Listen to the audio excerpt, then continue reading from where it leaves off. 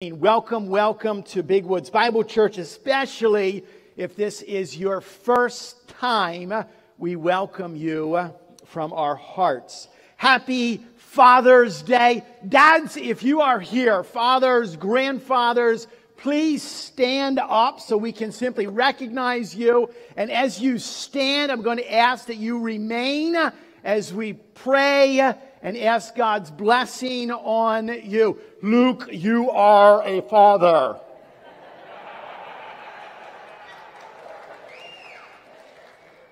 The daddies to be in the next, 8 weeks, I heard from Aaron. Just look at these good-looking guys.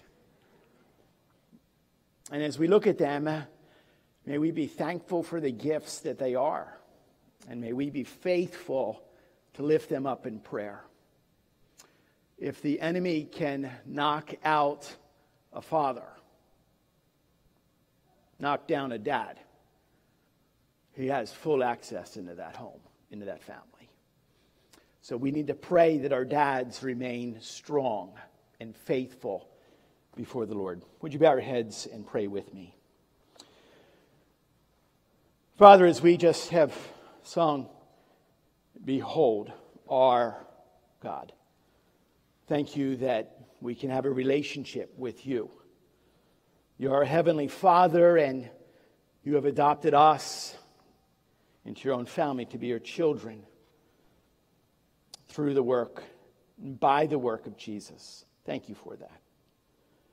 Father, as we celebrate a day just to honor and remember our dads, Lord, our prayer is that you would protect these men. Homes and families, marriages are under attack. There's no doubt. I believe, according to your word, that the dads, fathers are to lead and protect their homes. And Father, we pray, Lord, as the enemy would love to knock out any one of them, that you will give them a renewed strength today.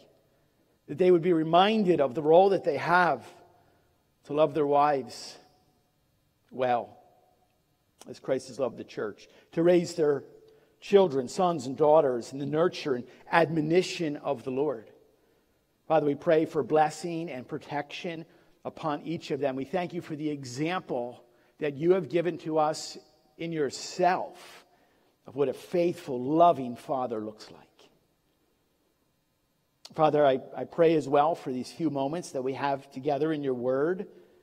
Please, Lord, and I personally, I just plead for your help this morning, that you would grant wisdom, the right words to be your words. Most importantly, that you would be glorified, that Christ would be exalted. Bless us now, bless this church. We ask this in strong and amazing and powerful and wonderful name of our Savior, the Messiah Jesus. Amen. And amen. Gentlemen, you may be seated. We begin a new series today called what I call From Struggle to Strength. I want to begin with this definition just so that everyone knows that they are included here this morning. The word struggle literally is defined as this: to contend with an adversary or opposing force. To contend resolutely with a task, a problem, to strive. The noun form of the word struggle is the process or an act or instance of struggling. A war, a fight, a conflict, a contest of any kind. Definition of the word struggle, an introduction to our new series, From Struggle to Strength. Every single one of us, all of us at some level live with struggle. Some of our earliest memories go back to when we were little. Our struggles and clashes with what? With our siblings, brothers and sisters. Struggles, disagreements with parents, conflicts with classmates or teammates or roommates, friends and foe. All of us have faced at some level what? A bloody nose, a broken window, a spanking, a detention slip, a dirty look from someone that we did not deserve, remember watching my little sister Ruthie, who had a phenomenal arm, as she threw a walnut across the living room and hit my older sister Trishy right between the eyes, shattering the walnut. It was an amazing throw. The introduction of what struggle looks like. As adults, we still face struggles in our marriages with our spouse, in our families with our own kids, in our workplace with our bosses or our colleagues, even at church. People can face struggle with what? A nasty word someone says, a rude response, an uncalled for comments. No doubt that we can also struggle, what? Not just with other people. We can actually struggle with and live with inner conflict in our own lives. We actually struggle with ourselves, thoughts and ideas and habits and patterns, which causes anxiety and stress and worry and fear and doubt. This idea of struggle, it seems that some people at some levels love it. They relish in struggle, and they seem to handle it, and they rise in strength. And we're amazed by those people that are few in number. Others, probably most of us, hate struggle. We don't want it. We try to hide from it, to crawl into a hole. Some people seem to create struggle as problem makers wherever they go. Others seem to calm struggles. What are we to do with this? With this idea that God has called us to live in a broken world.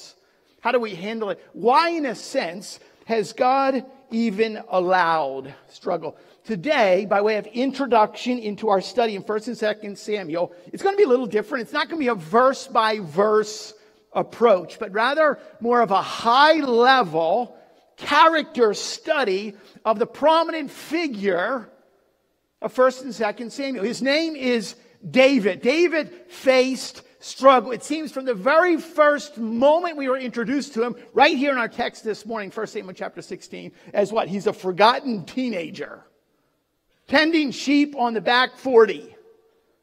To his very final recorded words in 2 Samuel 23. He begins his final comment with this, and I quote, "Worthless men are like thorns that are thrown away." David's what arguably, you know, is one of the most well-known characters in all of Scripture. From the Old Testament, this little shepherd boy who kills the giant soldier Goliath, who rises to be the greatest king in Israel's history. All the way to the New Testament, where it is through his line the Messiah, Jesus, was born, and an angel announced, remember this, "For unto you is born this day in the city of David a Savior, which is Christ the Lord." He just couldn't escape struggles. As a matter of fact, one of the easiest struggles that he ever faced was actually with the giant Goliath. The problem was solved with one well-aimed stone. You realize that he would never, ever, from that point onward, resolve a struggle that quickly. Struggle with King Saul led on for over 10 years. Struggle with his own family made him the subject of public ridicule and national scandal. But you realize that we, this morning, can learn how to move, like David, from struggle to strength. That's what we need. 1st and 2nd Samuel are not academic works. Not a lot of deep theology here. They're more like what we could call, narratives. They're story books. They're meant to be read as a narrative. Stories There's poetry in here, prophecy, genealogy, government records, military honors list, but a vast majority of it is just the stories of real people like you and I living everyday real life. Family stories, there's births and marriages and deaths, there's battle stories, ongoing struggles for survival. Stories of just men and women and children and grandparents, rich and poor, country folk and city folk. But ultimately, this story, like all of Scripture, has a central theme. 1st and 2nd Samuel carry with it what? The story ultimately of God. And His redemptive plan to restore fallen mankind unto Himself. The gospel is central.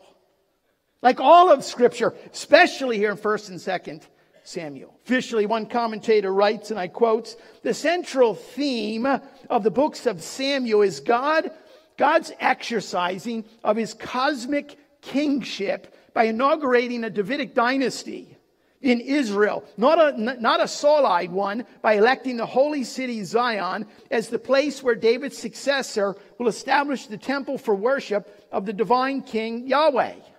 That's a wordy description of the theme. Let me summarize it here. God is the star of the show. God is always the star of the show. Always was, always will be. Like any book throughout all of Scripture, as He weaves His plan to rescue and restore, redeem mankind unto Himself. Fulfilling what? His purpose with His plan, using His people in His places. Pick it up with me. I'm reading from the ESV. That's the text that I preach from. It'll be in front of you. 1 Samuel 16. Again, we have a lot of ground to cover. Nothing but celebrations of fathers the whole rest of the day. So tuck in here for a few moments, okay? Here it is. The Lord said to Samuel, How long will you grieve over Saul, since I have rejected him from being king over Israel? Fill your horn with oil and go. I will send you to Jesse the Bethlehemite, for I have provided for myself a king among his sons. And Samuel said, How can I go? If Saul hears it, he will kill me. The Lord said, Take a heifer with you. You ever afraid? Just take a heifer with you. And say, I've come to sacrifice to the Lord. And invite Jesse to the sacrifice, and I will show you what you shall do. And you shall anoint for me him whom I declare to you. Samuel did what the Lord commanded and came to Bethlehem. The elders of the city came to meet him trembling and said, Do you come peaceably? And he said, Peaceably, I have come to sacrifice to the Lord. Consecrate yourselves and come with me to the sacrifice. And he consecrated Jesse and his sons and invited them to the sacrifice. When they came, he looked on Eliab and thought, Surely the Lord's anointed is before him. But the Lord said to Samuel, Do not look on his appearance or on the height of his stature, because I have rejected him. For the Lord sees not as man sees. Man looks on the outward appearance, but the Lord looks on the heart. Then Jesse called Abinadab and made him pass before Samuel. And he said, Neither has the Lord chosen this one. Then Jesse made Shammah pass by, and he said, Neither has the Lord chosen this one. And Jesse made 7 of his sons pass before Samuel, and Samuel said to Jesse, The Lord has not chosen these. Then Samuel said to Jesse, Are all your sons here? And he said, There remains yet the youngest, but behold, he's keeping the sheep. Samuel said to Jesse, send and get him, for we will not sit down till he comes. And he sent and he brought him in. Now he was ruddy and he had beautiful eyes and was handsome. And the Lord said, arise, anoint him, for this is he. Then Samuel took the horn of oil and anointed him in the midst of his brothers. And the Spirit of the Lord rushed upon David from that day forward.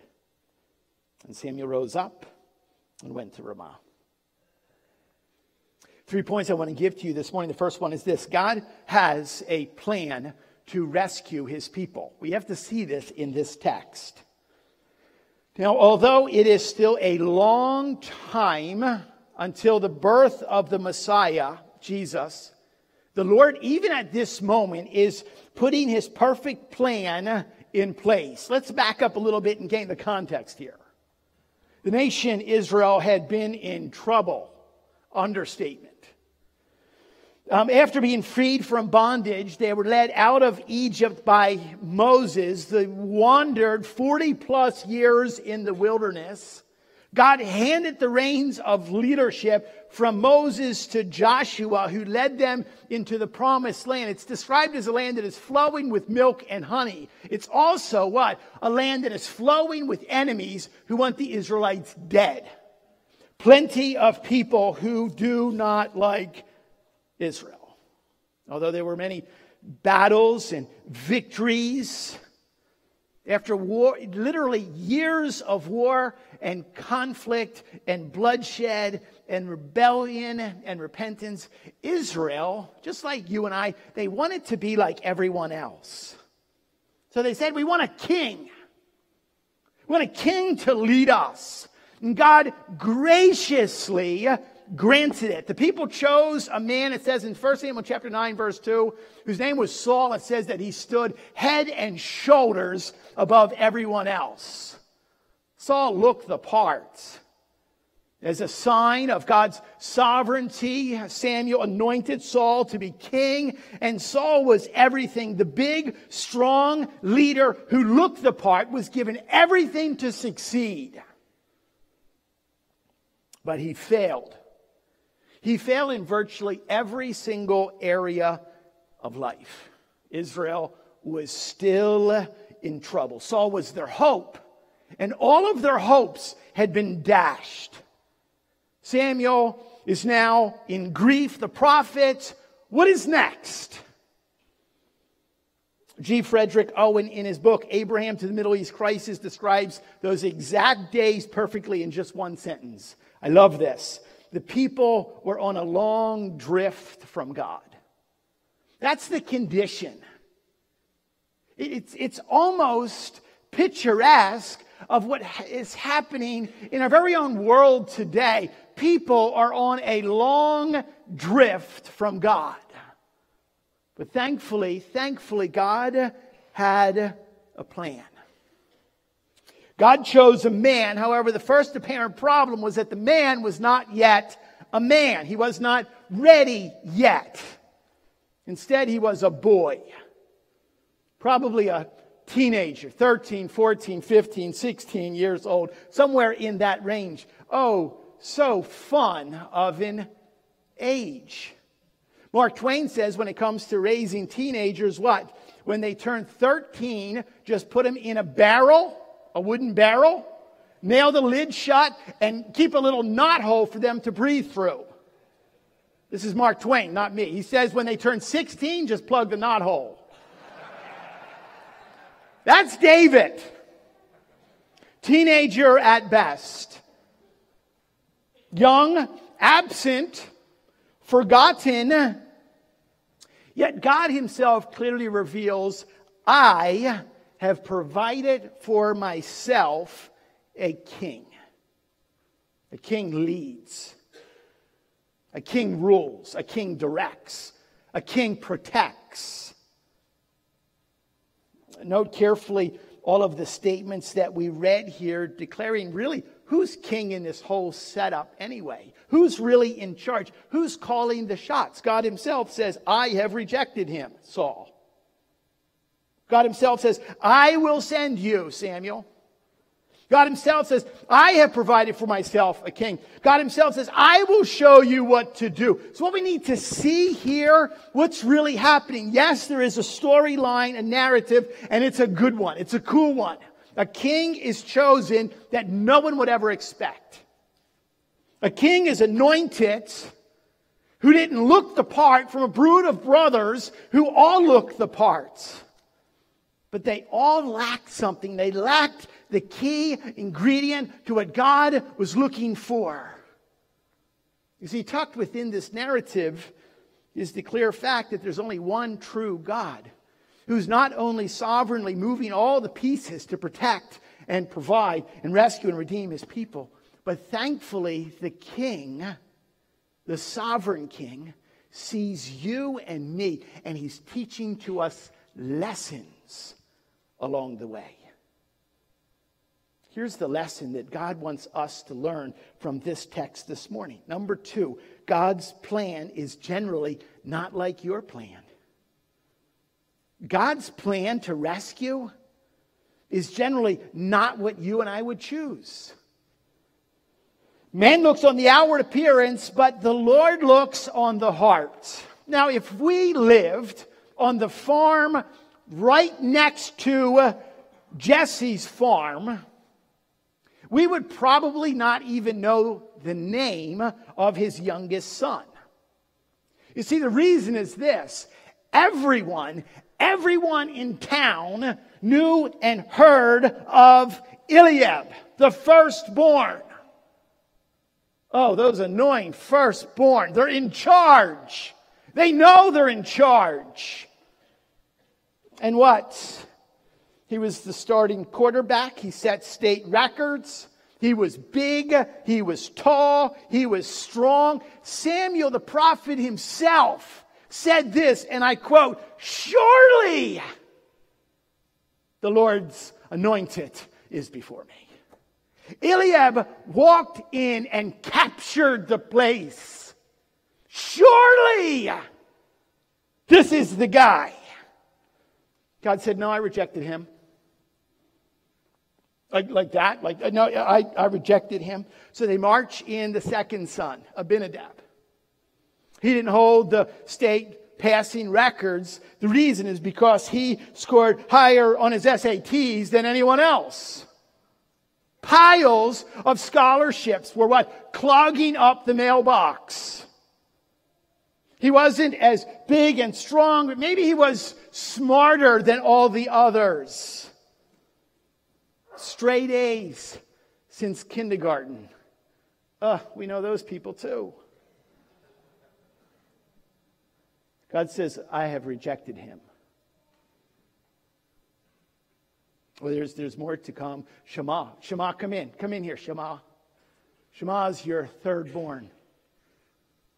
Maybe he wasn't the athlete. Maybe he wasn't the scholar. But, man, he was fun to hang around, wasn't he? And he could capture. And he could communicate. Surely this is the one. God's response is what? I have rejected him. They march in number 4 and number 5 and number 6. 7 sons in total. Imagine the grocery bill for poor mama and daddy. 7 boys. Every single one of them. They walk across with their head high and their shoulders are back. And they looked Samuel in the eye. Yes, sir. Sharp. Smart. Put together. And I love Samuel's question to Jesse. Is everybody here? I love his question here. Are all of your sons here? He's like, I checked my GPS. I know I'm at the right spot.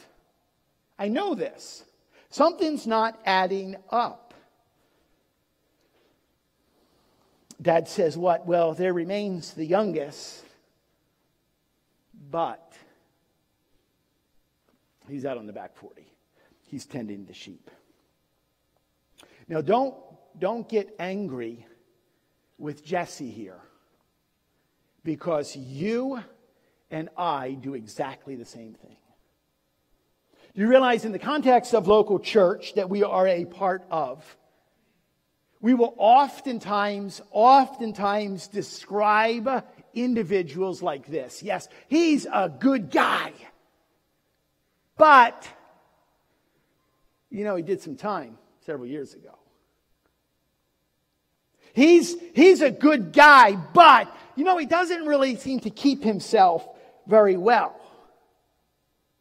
He's a good guy, but, he had that drinking problem. He's a good guy, but he's kind of overweight.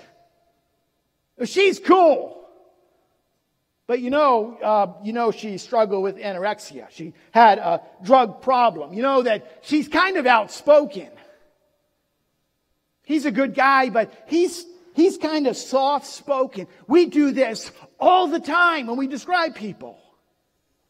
She's a delight. You do know that she had an abortion in the past. You do know that, neat couple, but they got a divorce. This is their second marriage.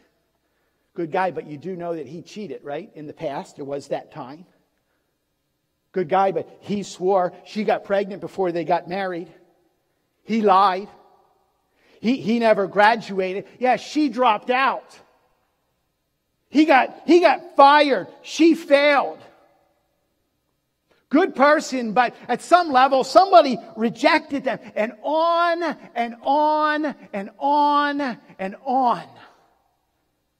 Here's the lesson that we have to be reminded of this morning that King Jesus is speaking to you and I about. As we move from struggle to strength, what? Man looks on the outward appearance, but God looks on the heart. Thankfully, I love how Dr. Urban Lutzer says when God measures a person, he puts the tape around the heart and not the head. You know what that means? There's hope for people like me. And there's hope for people like you. Think about this. Who would have ever picked Moses, who couldn't even speak right, to lead? Who would have ever picked Jonah? He's prejudiced, to go and evangelize. Who would have ever picked Peter? Unpredictable. To preach. Who here would have ever picked the Apostle Paul? He was a terrorist. To plant churches. That list is long, and it concludes with what? There is no one who would have ever even picked Jesus to die. Isaiah chapter 53 and verse 2 says, it describes Jesus that there is no beauty that we should desire him. Physically, blended into the crowd, disappeared. There is nothing that we would have looked at that would have said, there's the King. Thirdly and finally, God's plan. And I want you to know this morning. I want you to hear this. God's plan is that you, like David, are called for his purpose. Back to the story. There remains the youngest, but he's keeping the sheep. And Samuel said to Jesse, send and get him. We're not going to sit down until this boy gets here. They sent and they brought him. I don't know how far he was away. Maybe it took some time. Maybe the brothers are chuckling like, yeah, right. This is a waste. Dad, can we go now? Now, it says that he was ruddy. The word in Hebrew is admonai. It means reddish, whether or not he had red hair or probably more red skin just from being out in the sun, sunburnt, windburnt. It says that he was ruddy, but he had beautiful eyes. And he was handsome. And the Lord said, arise, anoint him. And I love this. These words are underlined in my Bible. For this is he. Any one of us. I can't do what my older brother could do. Or I can't measure up to my sister. And I didn't graduate number 1, 2, 3. And yet God has chosen. God has chosen. You know, it's interesting that the author leaves this little description here that he had beautiful eyes. I don't know if they would be the eyes that, a model. I think the idea is very true that eyes are, what do we hear? Eyes are a description of a window to the soul. You can look at a person. You can talk 1 minute to a person and find out whether or not they are in peace, at peace, or whether or not their lives are in turmoil. Why? Because eyes reveal that. I'm convinced of that. And he was handsome. There's something that David had as Samuel anointed him in the midst of his brothers. And I love this. And the Spirit of the Lord rushed upon David from that day forward. There was something about this young boy that no one else had. There's something wasn't necessarily visible. As the Holy Spirit rushed, looked at that, it has this idea that from that moment onward, David was acutely aware of the presence of God. He couldn't go left or right without being reminded of God's presence. David had that. I remember years ago, just got out of college and I was teaching school. I was coaching baseball. Cool game. Remember a kid walked in and he was big and strong. And I'm like, I want him. I don't know what he does. I want him on my team. And as tryouts started, that kid was a loser on the field in every way. He was a loser on the field. And I was totally wrong. And yet there was this other little boy. Remember, his name was Chris. And he was smaller than everyone else, but scrappy. Oh, my goodness. And I realized I can't measure that. And in my mind, I was like, okay, you can't measure on the outside because big guy, you thought, little guy, he's amazing. So it doesn't work. About 10 years later, I was pastoring a small church in New England. And I remember when a young couple was introduced to me. I thought, oh, wow, a new young couple in our church. Great personalities, great communicators, good jobs, adorable little kids with the little hat thing going. Adorable kids. And I thought, oh, a couple like this. And yet they had no hunger for the Word of God. There was no depth. There was no desire or view of eternity because they're too busy running their cute little kids to every single baseball tournament in the entire Western Hemisphere. That they were too busy for local church. I remember actually spending time with and investing time into an older couple. It was his second marriage. They had just retired, and I kind of figured that they'd be like settling and riding off into the sunset, whatever retired people do. And yet they just dug in. And they worked, and they served. They were involved in kids' ministries, and the ministries grew. I would have never picked that old couple. And it's a great reminder that for the second time, I'm like, I am not going to do this. I just don't know. I was visiting a church a number of years ago to speak, and I've told you this before. It's just one of those stories. And I remember that there was this old guy. He was huge. An old guy came up to me. He's like, "Pastor, what do you think about drums in church today? Kids have drums in church today. What's that about? What do you think about that?" And just a crass kind of old grump.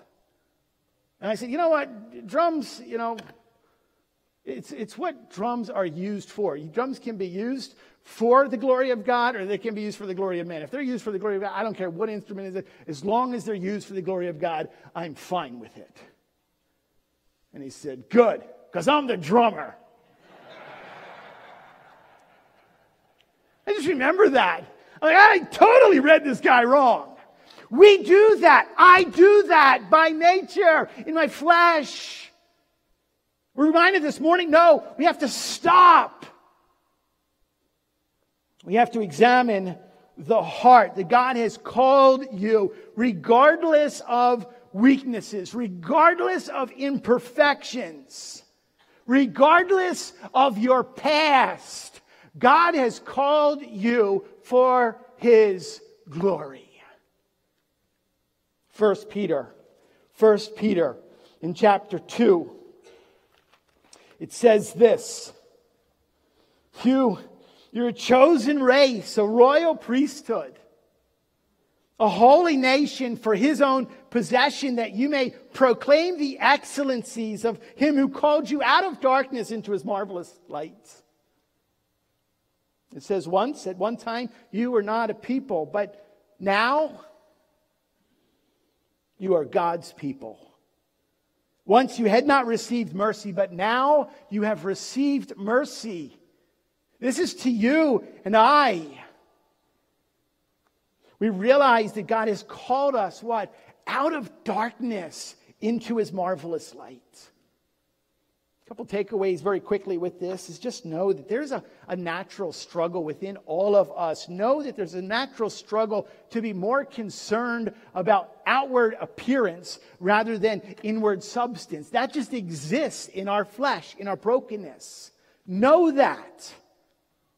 We like to look on the outside and we can't see the inside. But number two, what? Here's our challenge this morning. Stop measuring other people